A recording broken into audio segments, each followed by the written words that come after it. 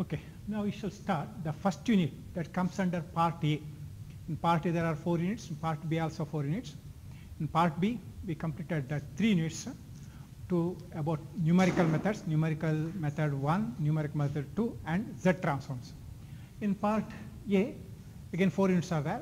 There the first unit is Fourier series. So as its name tells, Fourier series means when a function is given, we are writing this function as an infinite series. But there are a number of series, expansion for a given function. So Maclaurin series, Taylor series. So like that number of series are there.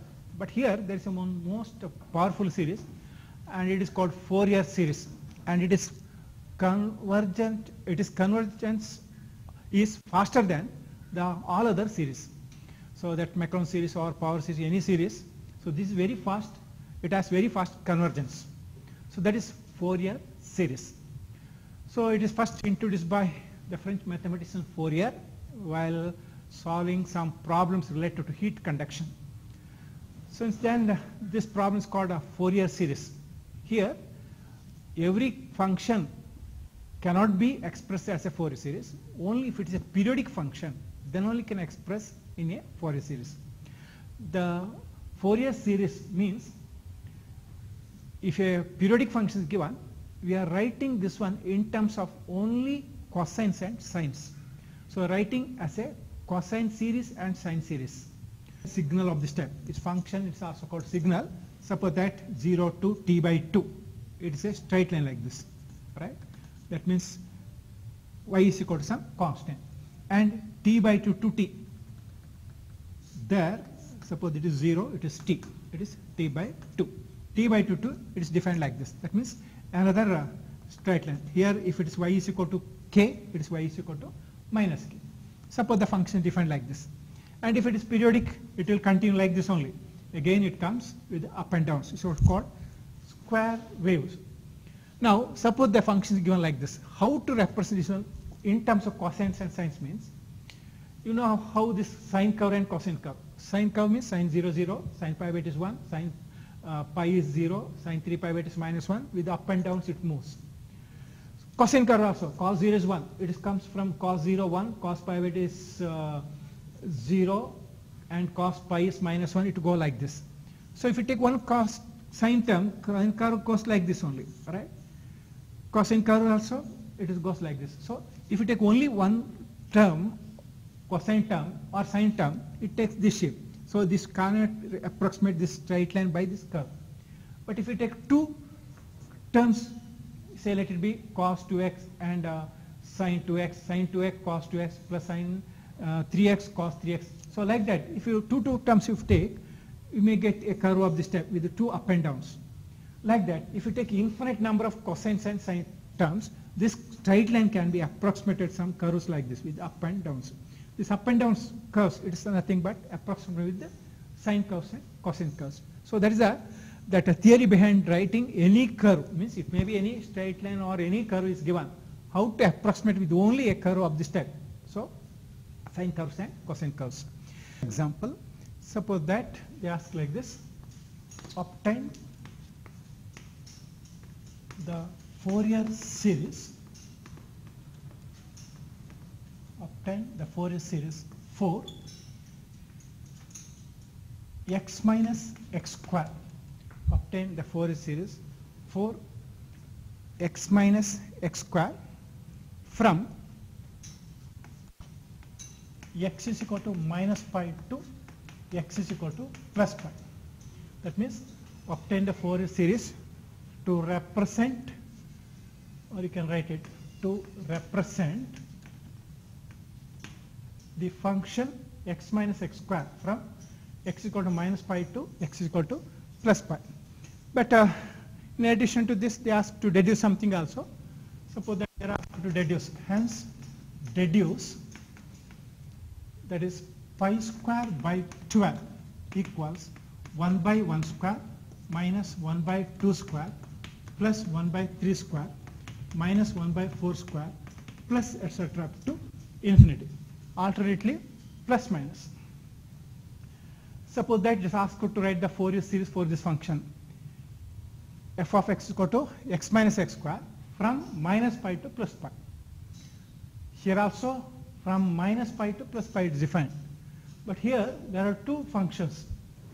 First you shall see what the period. Here period of the periodic function 2L is from where to where you have defined. First identify the period, then you shall go for even and odd function. From where to where? Plus pi to minus pi. Sorry, minus pi to plus pi. That means length of the interval is pi minus minus pi, that is 2 pi. Therefore, L is equal to pi. Since L is pi, first write what is the series we need. Therefore, let f of x is equal to, first there is a constant term a0 by 2 plus sigma n varies from 1 to infinity n into cos n pi x by L. But since L is pi, pi get cancelled, we get cos n x only. In the beginning you can write this much only, plus sigma n varies from 1 to infinity bn into sin nx into sin nx will be the series for this, be the series. That means Fourier series. So this one you have to write. So first step is you have to find a0, a and bl. But here what is f of x here? X minus x square. X is your odd function, x square is even function. So it contains both the functions. If it is only even, then you can write bn is 0. If it is only odd function, then you can say that a0 is 0, an is 0. But here there are two terms. One is odd function, is another function. So while evaluating that integral, we shall see which becomes 0, which is non-zero. So first we shall see how to get it. First you have to find a0. So here I can't say a0 is 0, an is 0, bn is 0 because it contains both odd and even function. So what is the definition for a0? 1 by L, but L is pi. Integration from minus pi to plus pi into f of x into dx. This is the definition. That's 1 by pi minus pi to plus pi f of x. What is f of x? X minus x squared into dx. You know how to integrate this, but instead of integrating this, you separate this integral because one is odd and one is even. No? If you split it, one integral immediately becomes 0. Another is 2 times in the half range you can integrate. So instead of evaluating directly, you can split it. That is 1 by pi into, what is that? First integral is x, that is minus pi to plus pi x into dx. Integral of this minus integral of the second, but 1 by pi is common, we can write separately, minus pi to plus pi x squared into dx. Now without integration, we can write the answer for the first integral. It is minus pi to plus pi defined. What is x here? X is odd function. You should remember that always. If the power of the variable is x, x cube, x to the 5, all these are odd functions. Even means even function. So you see x is here odd function. What about x squared? It is even function. So since it's odd function, integral from minus pi to plus pi, immediately without integration, I'll write it as 0. Minus this 1 by pi is there. Since it is even, I write 2 times. So 2 times 1 by pi into 0 to pi. What is this? X squared into dx. That you can integrate easily. That is, what you got is a0 is minus 2 by pi. Then what is the integral of x squared? We told integral of x to the power n is x to the power n plus 1 divided by n plus 1. So it is x cube by 3 from 0 to pi only. In the half range you can integrate. It is nothing but minus 2 by pi. When you put upper limit, it's pi cube by 3 minus lower limit is 0 cube by 3 means 0. So 1 pi get cancelled. So you got a0 as minus 2 by 3 pi cube by pi means pi squared. This is the value for a0. Next you have to find an. What is the definition for an? 1 by pi integral from minus pi to plus pi f of x into cos n pi x by L, but L is pi, so cos nx only into dx. That is 1 by pi minus pi to plus pi. What is f of x? F of x is this one. Where is written? The given function x minus x square. So we write x minus x square into cos nx into dx. This also you can integrate directly by taking this one's u is v. But since it is known that x is odd and x square is even and cos x is even, you split it. So one integral becomes integral of odd function, another becomes integral of even function. So it directly one integral becomes 0. So for that reason, since it is known even and odd, split it. But entire thing you can't say. So it is 1 by pi minus pi to plus pi. First it is x into cos nx. X into cos nx dx, right? Then minus x squared into cos nx minus, but this integral is there, right? This constant minus pi to plus pi, x squared into cos nx into dx you can write. Now, what about the first one? X is odd, cos nx is even. Cosine function is always even. So that odd into even, this entire thing is odd function. Whereas x square is even, this also even. Even into even is even. This product is even function. So what about this integral?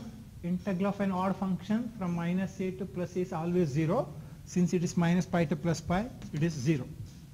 But here it is even function. For even function, 2 times 0 to pi. So it is minus 2 by pi. Integrate from 0 to pi only. Instead of minus pi to plus pi, this function same function, x squared into cos nx. Now this is similar to the previous problem, the same formula, right? This integral of uv, how to integrate? U into integral of v once minus u dash into integral of v1 v2 plus u double dash into v3. Continue like this. This formula you have to apply. So here minus 2 by pi is common. First function u have to write. What is this? X squared into v1 means integral of cos nx. To repeat, integral of cos x is sin ax by a. That means coefficient of x. Here it is sin nx by coefficient of x is n divided by n. Next minus derivative of the first. Derivative this u dash, that means derivative of x square, it is 2x. Then integrate sin nx by n, but this n is constant here.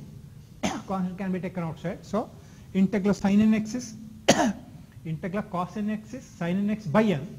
Integral sin nx is minus cos nx by n. So this becomes minus cos nx by n. N into the odd n. Total we get n square. Next plus x squared return, its derivative 2x. Again derivative of 2x. What is derivative of 2x? It is 2 only. So derivative of 2x is 2. Again integrate this. This n square is constant. That remains the same. Integral of cos nx is sin nx by n, but this minus n is there. So don't write minus of minus plus in the beginning. After integration only you have to simplify. So integral of minus cos nx is minus sin nx by n cube. From where to where you have to integrate? Next derivative is 0 because x square, its derivative 2x, again its derivative 2. From 0 to pi you have to evaluate. Limits are 0 to pi. In almost all problems, the same type of integrals. But in the beginning I written, sin n pi is always 0. If you put upper limit is pi here, what you get? Sin n pi. The last term also you get sin n pi. Lower limit is 0. So upper limit or lower limit, whenever sin terms comes, immediately can vanish. This big terms become 0. This also become 0. It may be upper limit or lower limit.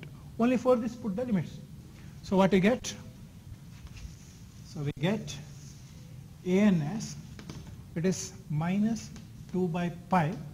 It is constant. So this term is 0 in return. Here minus of minus plus. Upper limit is pi. So 2 into pi outright. 2 pi into cos. X is pi. So cos n pi by lower limit is n square minus lower limit is 0. So here x is there. If you put x is 0, 0 into anything is 0. It is eliminated. So here pi, this pi get cancelled. What you get is minus 2 into 2 minus 4 by n square. But cos n pi, what is cos n pi? cos n pi means minus 1 to the power n by n square. So this is the value of an. So an is equal to got minus 4 into minus 1 to the power n by n square. Next you have to find bn. So a0 is over, an is over. Next you have to find bn. So what is bn? So get it. Bn is again formula 1 by L. L is pi minus pi function. But it is asked to deduce something.